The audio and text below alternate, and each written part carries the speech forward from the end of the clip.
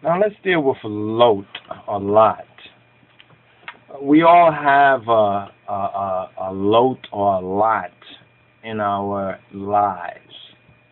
Someone that maybe we bring along because maybe they're related to us, and we figure that if they only come along with us and if they experience, the more they experience, the better they will get. And then we find out that the more they experience, the more that they are just who they are. You understand? And it doesn't really change anything yet. We were given a call, as Abraham was, to lay tawit'ah, to go for yourself, to go for the benefit of you and your house, to forsake your country, to leave your country, to leave your kindred, and to leave your father's house. But now, the next portion of this is where Abraham or Abram and Lot had to divide the land. So now we're up to the third part of this, and the third part is connected with the fourth part, where we have the war of the four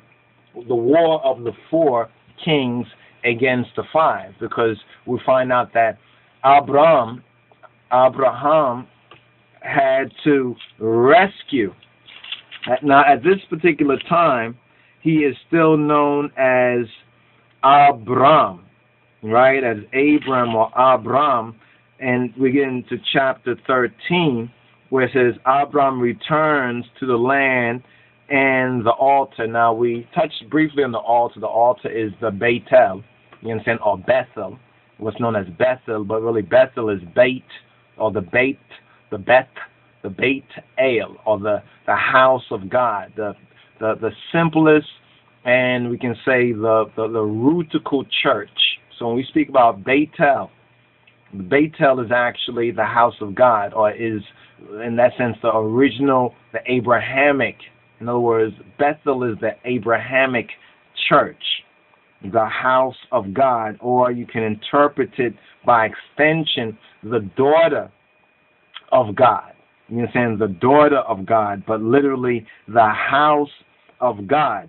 Now, this is the first 4 verses of chapter 13, right? And there's an interesting metaphysics if you look up the names.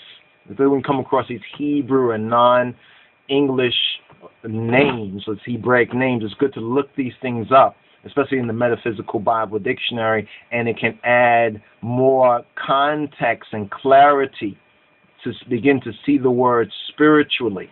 You understand? To see the word spiritually, and more resonance and relevance even in our lives. So we're not just looking at the so-called history of the patriarch from a historical perspective, but we're using this as an instruction, a spiritual template and a guide, even for us, according to our consciousness level, you understand, and according to our ability to Kabbalah or Kabbalah, our ability to receive.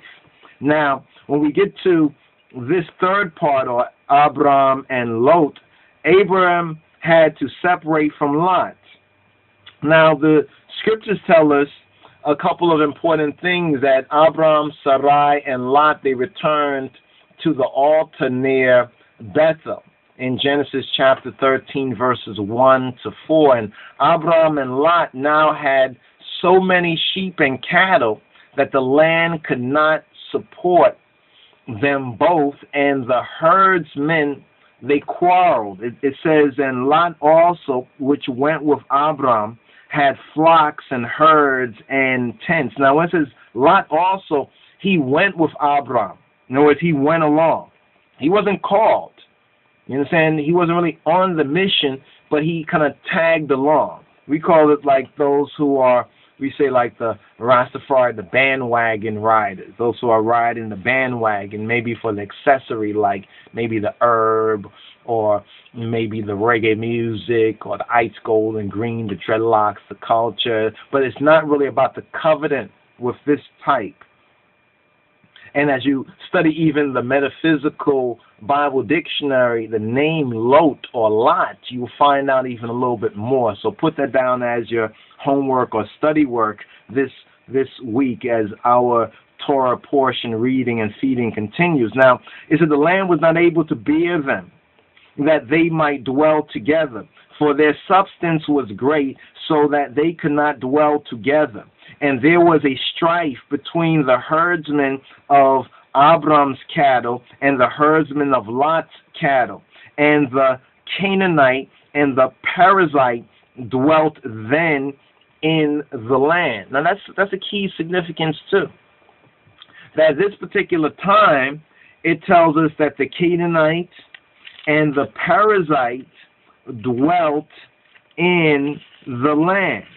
Now, what is interesting is that if you go back to verse 6 of the previous chapter, chapter 12 of Genesis, it says, and Abraham passed through the land to the place of Sichem, to the plain of Moreh, and the Canaanite was then in the land. Now, some of the background on the Canaanites and the whole land conflict and why the Canaanites and those tribes had to be removed is because they settled in land that was not allotted to them. They settled in somebody else's land. They took somebody else's land. This is also another a key indicator of who these people are spiritually, even in this modern time. They came to a land that was allotted to somebody else, and they took it for themselves. So think about who or what kind of people do those sort of things. And you will understand that the word Canaanite is interesting too, because in the Haftarah and the Beam and the Biyat, it says that the Canaanite will no longer be in the land, and then that's interpreted as the merchants. So the Canaanite connects with the old-time pirates, or the merchants. Now, Abraham said to Lot, let there be no strife, I pray thee, between me and thee, and between my herdsmen and thy herdsmen, for we be brethren. That's another way you can tell that Abraham was black. He says, we be brethren. Not that we are brethren. No, we be. We be brethren. You know, that's right there in your Bible. We be brethren. Verse 8. Is not the whole land before thee? I mean, don't we have all of this? You know what I'm saying? Separate thyself. Abraham is now saying, separate yourself, I pray thee, from me. If thou wilt take the left hand, then I will go to the right. Or if thou depart to the right hand, then I will go to the left. So Abraham was such a character, such an individual. He was about that peace. He was about that. He wasn't into all that strife and chick. You know, he said, listen, there shouldn't be no strife between I and I, because we be brethren. You understand? If, separate yourself from me and your herdsmen from mine. If you go over here, I'll go over there. If you go over there, I'll go over here. I mean, come on, let's not have no war. Now, here from verse 10 and 11, Lot's first step in backsliding. And Lot lifted up his eyes and beheld all the plain of Jordanos, the Jordan, that was well watered everywhere. So even then they look for, cattle and cattlemen. They look for water, and the water rights. Before Yahweh destroyed Sodom and Gomorrah, even as the garden of Yahweh. This is key. It says that this place was well watered. You understand? Before Yahweh had destroyed Sodom and Gomorrah. Then it says, even as the garden of the Lord. Even as we're talking about the Ganeta Eden. Like the land of Egypt. So now it's comparing the garden of the Lord with the land of Egypt as thou comest to Zoar. To Zoar. Another key significant name to look up metaphysically in the Metaphysical Bible Dictionary. Now, then Lot chose him all the plain of Jordanos, and Lot journeyed east. And they separated themselves, the one from the other. They say that's Lot's first step in backsliding. Now, Lot's second step in backsliding, verses 12 and 13. Abraham dwelt in the land of Canaan, and Lot dwelt in the cities of the plain, and pitched his tent towards Sodom. So he saw Sodom or Sodom even then. And he said, something going on. I like that city, man. They got a lot of good stuff going on. I need to be a little close to them. You know, but the men of Sodom were wicked and sinners before Yod-Heh-Waw-Heh, before Yahweh exceedingly. But now these folks, that Lot, obviously, that Yetzer Hara was somehow there in Lot, that he inclined himself, you understand, to be close and near to these folks. Sound familiar? Sound like what ones and ones do today? You know what I'm saying? Though they say they're about the righteousness, but they, you know, they want to get down with the men of Sodom who were wicked and sinners before Yahweh exceedingly. So that was his second backsliding, right? Because it says, Abraham dwelt in the land of Canaan, but Lot dwelt in the cities of the plain and pitched his tent toward or in the direction of Sodom. Now, the Abrahamic covenant, the land given, natural posterity is promised. And Yahweh, verse 14, said to Abraham, after that Lot was separated from him. Now, after Lot was gone from Abraham, it's almost like now Yahweh is speaking to him again.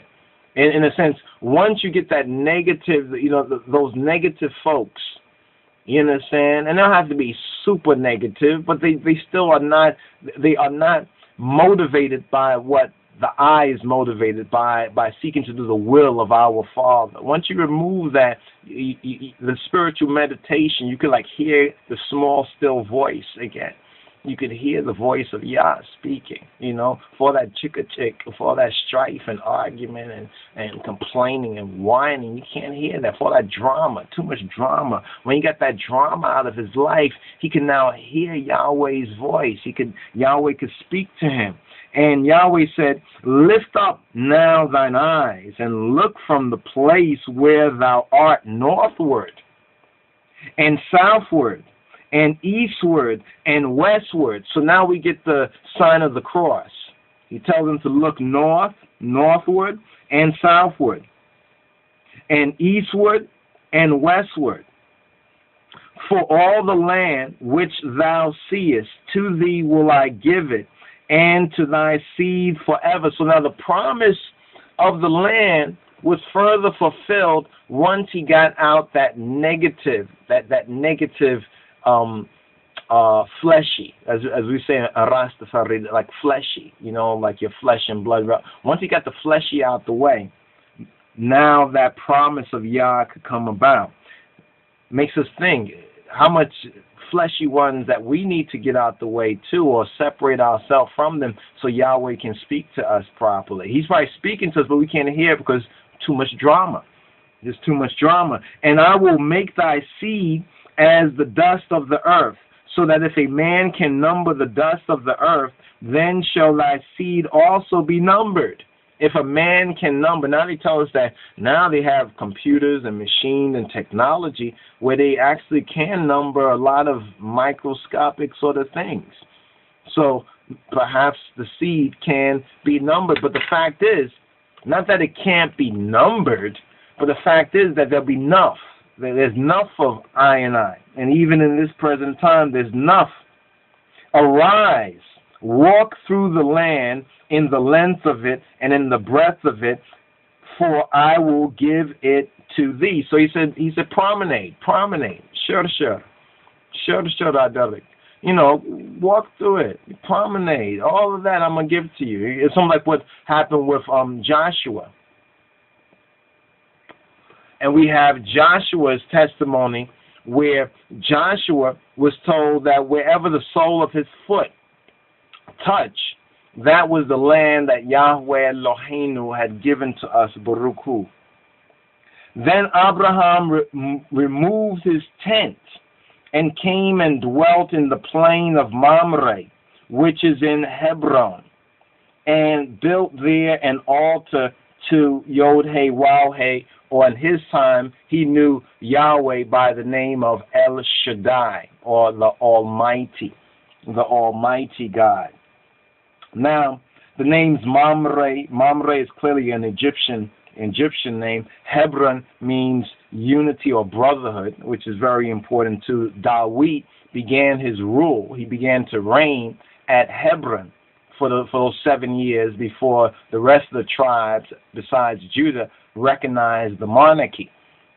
And there's a resonance for us in this particular time. Now, that is the basic story concerning Lot and Abraham. Now we come to the war that was between the 4 kings and the 5. Now we're going to come to a period of warfare. Now the interesting thing about this is that Abraham had to deliver and rescue Lot. Yep. Abraham now had to rescue Lot. And this is what happens. These sort of fleshies get themselves in trouble, and it's always I that is now coming to their rescue. You understand? Coming to their rescue. But then think back on the earlier part of this reasoning where when Yahweh said to lay te wit'ah, this is singular. Lek lika. This is singular.